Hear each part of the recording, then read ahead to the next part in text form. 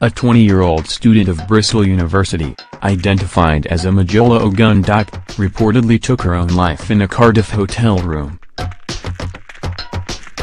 Staff at the Citrus Hotel in Cardiff found her body hanging in her hotel room after she missed her checkout deadline, The Sun UK reports. She had allegedly booked the room 3 weeks earlier. We gathered that the late Omojola, described as bright and bubbly, was in the second year of an economics undergraduate degree at Bristol University and was a leading member of the Gospel Choir Society. A student found hanged in a hotel room is the 11th suspected suicide from the same university in 2 years. An inquest was later held into her death at Pontypridd Coroner's Court. Her family said she was her usual bubbly self when she visited home in Hounslow, West London, 3 days before her death. In a statement read out to the court, her father Curl Ogundipe said he last saw his daughter when she returned home for Mothering Sunday days before he received news of her death.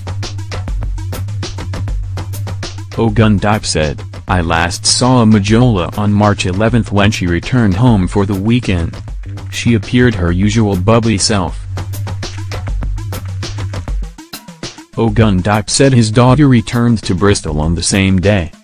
He later received a WhatsApp message from her to say she had returned home to her student flat in the city. Police informed him of his daughter's death 3 days later. He said the family were not aware of any ill health and did not think she suffered from depression or mental health problems. He added, "We are absolutely devastated about the loss of my daughter. We are still trying to process what has happened." But a close friend of Omojola, Hannah Agbegbe, told the court that Omojola had disclosed she was depressed and having suicidal thoughts.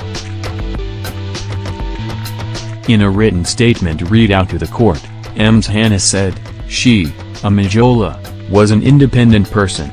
She didn't really talk a lot about her personal life. It was around this time, when she moved to Bristol, that she disclosed to me that she was depressed and she had been having suicidal thoughts." After thorough investigations presented by the police, Coroner Christopher Woolley accepted the cause of death given by consultant pathologist Dr. David Thomas at the University Hospital of Wales as death by hanging.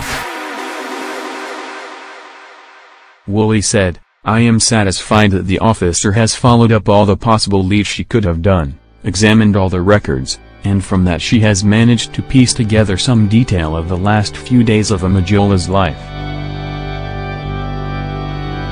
I am satisfied from the thorough police investigation that there were no third parties. There is no evidence that she was cajoled by any third party.